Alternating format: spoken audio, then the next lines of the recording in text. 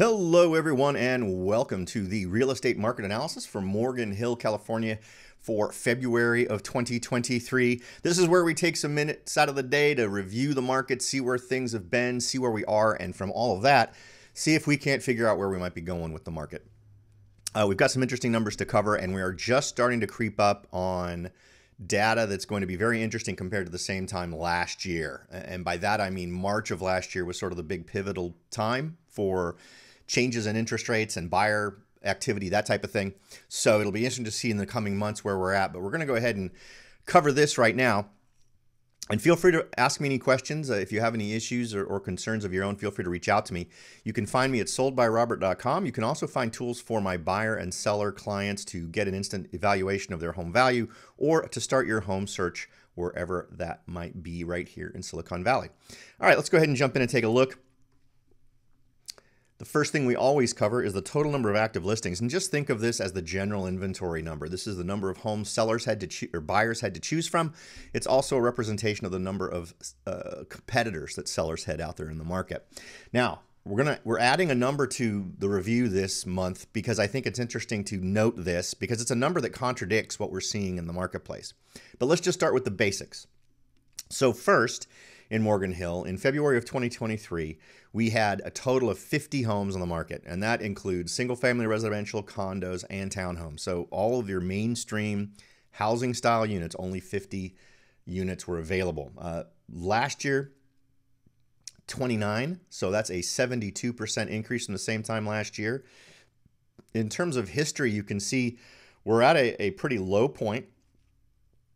We obviously aren't as low as when things were really jumping last year. And you see what I mean about comparing last year to this year, where we saw a really big jump between March and April of inventory. We went from 36 homes on the market to 60. And that sort of defined the beginning where buyers slowed down. They stopped purchasing homes because interest rates were so high. And we actually peaked in June at 102. So if we sort of plug those numbers in and try to get a feel for it, if we look to December at January of last year, we can see things were relatively flat month to month. December was a little lower than January, and January was a little higher than February. And we're seeing that same thing happen now in 2023. So given that, what should we expect to see? Well, if the numbers hold out, if the trends from last year hold out, we should see at least a little bit of an increase in total inventory between February and March in 2023. And the interesting thing I wanted to point out is the months of inventory. This representation, months of inventory here in the lower right-hand corner, is how many months of inventory we have, which is if you froze the total inventory right now and you froze the number of homes sold, how many months would it take to sell off those homes in inventory if the homes sold number per month stayed the same? And it's at 2.5 months, and that is extremely low. And if all we were looking at was the months of inventory number, we would assume that we were in a dramatic seller's market. There's really not a balanced market till you get to 4 or 5 months worth of inventory. And the reason why I point that out is I think we sit on a very bizarre point here in the marketplace where under historically normal and you know, the interest rates we've had over the last 10 years have not been normal over the long term, right? The average interest rate on a home over the last 40 or 50 years has been somewhere around 10% or more. So this is an interesting number. If anything were to change in this marketplace, given how low the inventory is, we could see this turn around very quickly in terms of suddenly becoming a seller's market again, because we just don't have a ton of homes on the market. Now, who knows, maybe a response to an increase in buyer activity would inspire an awful lot of sellers to come back onto the market or consider selling. But this is an interesting place to be in where one number, it indicates to us that it should be a seller's market, but it isn't. Now let's go ahead and move on to the next thing we check, which is total new listings. This is the number of sellers who decided to put their home in the market in February of 2023.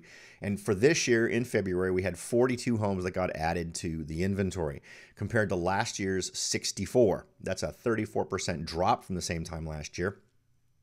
An interesting change because we've never really seen things that have happened in past markets when markets hit certain levels in terms of how much homes were selling for, that sellers typically jumped in and wanted to cash out and move forward. So that shows there's a lot of other elements that are influencing sellers in terms of not wanting to move. And one of the things I hear most is that, well, if I sell my house, I still have to buy one somewhere else at these elevated prices. Now that may change. That dynamic may change this year as we start to see home prices dropping since just a few months ago.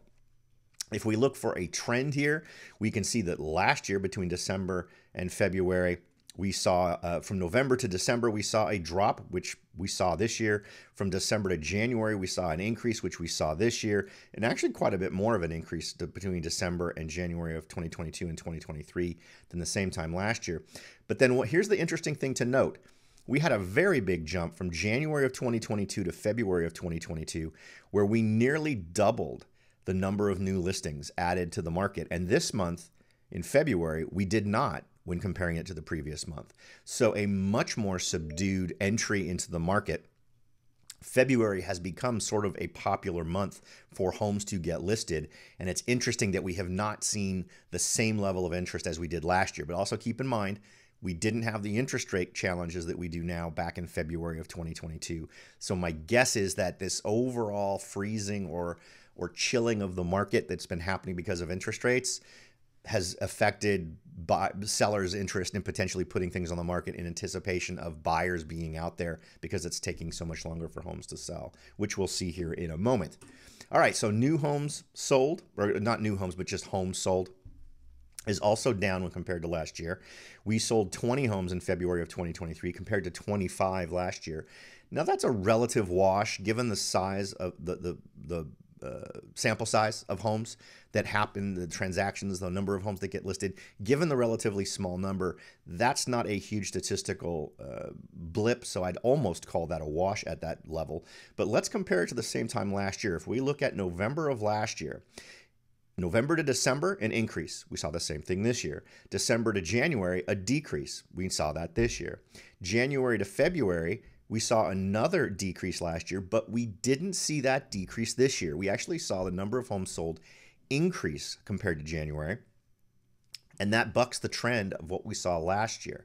Now that, again, may be a factor of this market where back at that time there weren't these challenges facing buyers in terms of high interest rates. But I thought that was an interesting thing to note, that we saw a jump in homes sold rather than a decline month to month compared to the same time last year.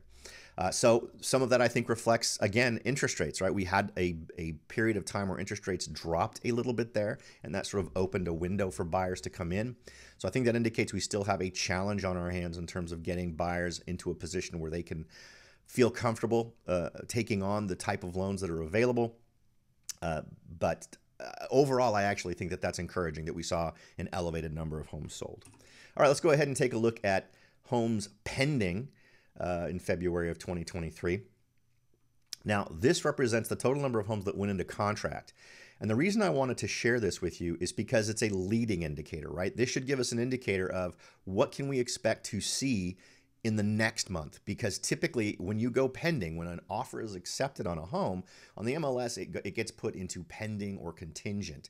And then about 30 to 40 days later, it closes escrow. And what's interesting is we have had a big jump in pending sales in Morgan Hill in February of 2023. So let's go ahead and take a look at the comparison. Now, compared to the same time last year, things are down 37%, but we had 38 homes go off the market as pending in February compared to 60 last year.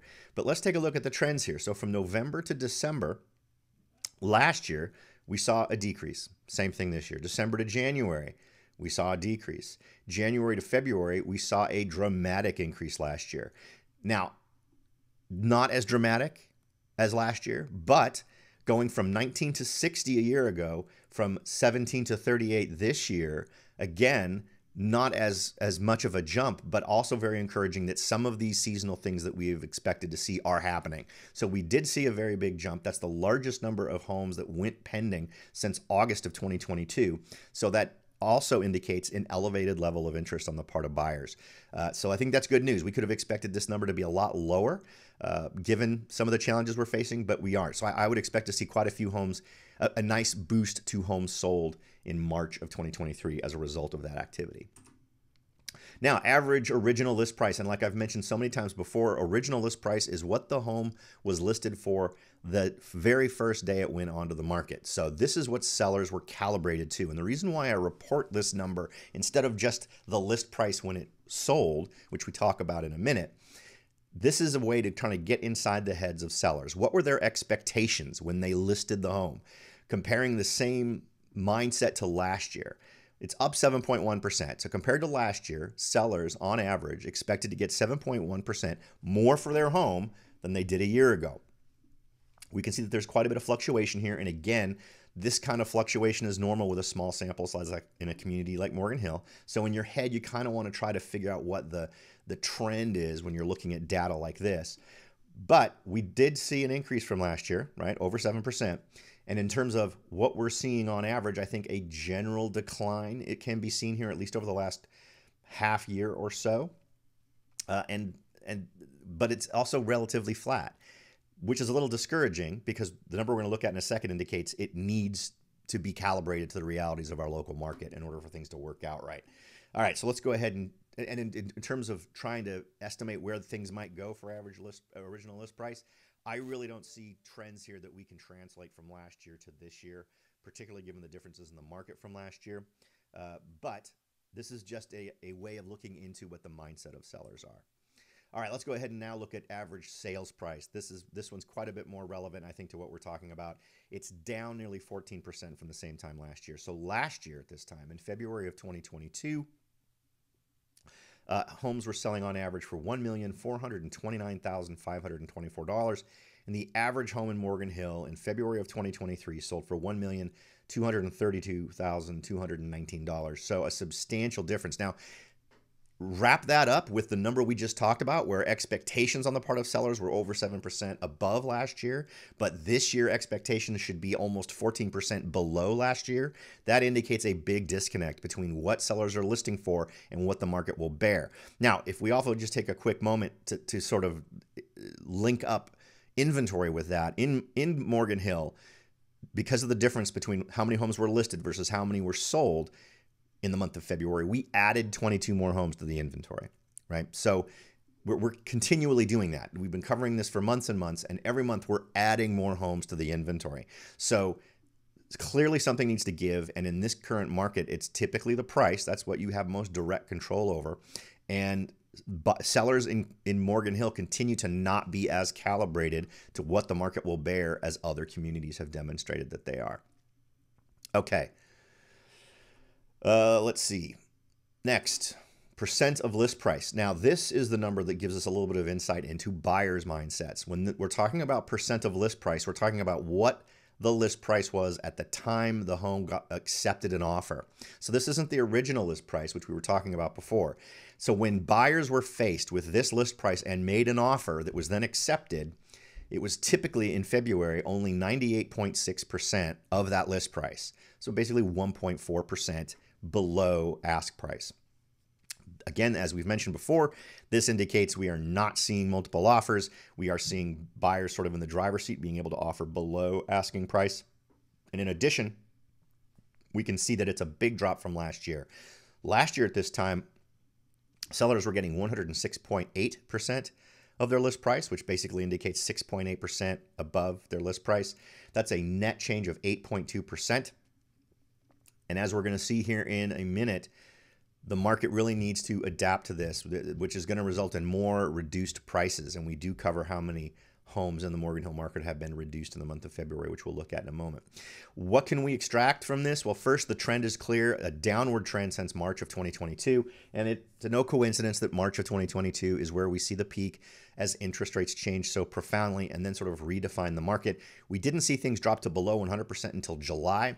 Remember that if you locked in your rate right at that last moment where you could lock in a rate for 30 days to 60 days, it depended on who your lender was, but we saw those all sell out over that period of time. And now we've seen things settle at a below 100% rate in terms of what folks are paying for their homes.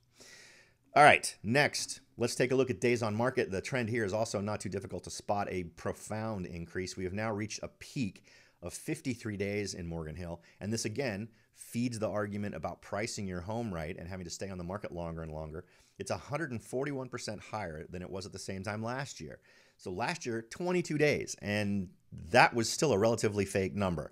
Since we know back then, real estate agents were saying, we just listed this home, come take a look. We're not going to consider any offers until usually anywhere from 10 days to 16 days after the listed date so that it can get 2 weekends of showings.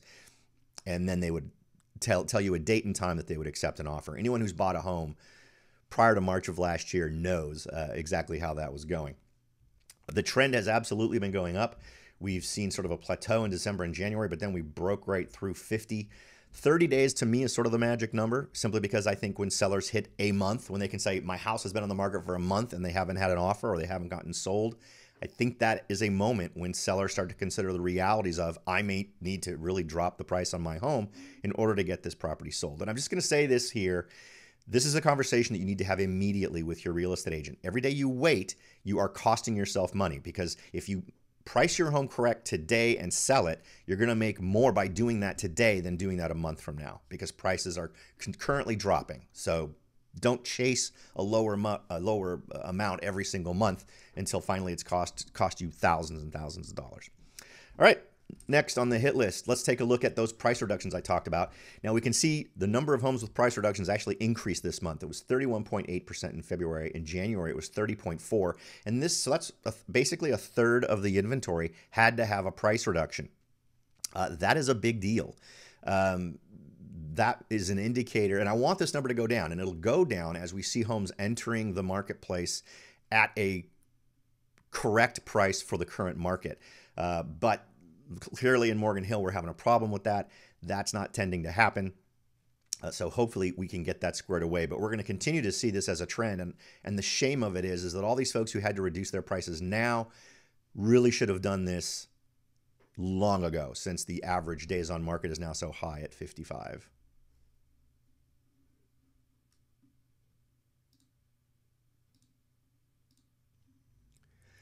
So let's take a minute to look a little bit more closely at reduced prices, because it's kind of shocking, basically, in some areas. Now, the good news is that since these price reductions occurred, some of these homes have actually sold. But let's go ahead and do a quick overview of just Morgan Hill's price reductions for February. And obviously there weren't that many of them, there were only 6, but they are perfect examples of needing to have these discussions much, much earlier. So let's go ahead and cover it. The average price reduction in Morgan Hill was $156,945. The median, meaning that half of the price reductions were below this amount and half the price reductions were above this amount, was $52,550.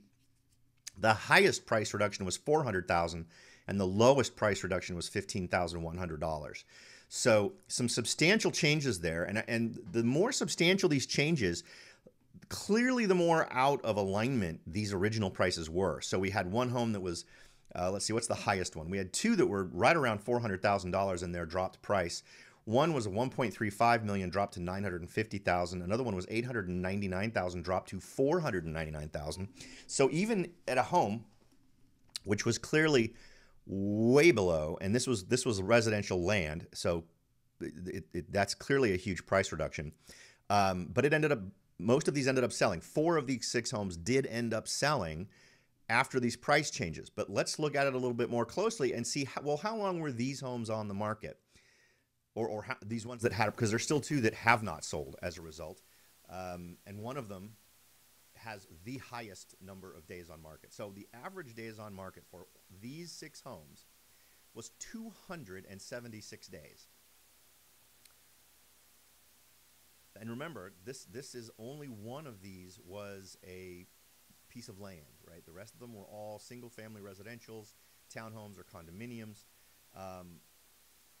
So 276 was the average. The median was 258, meaning half above, half below.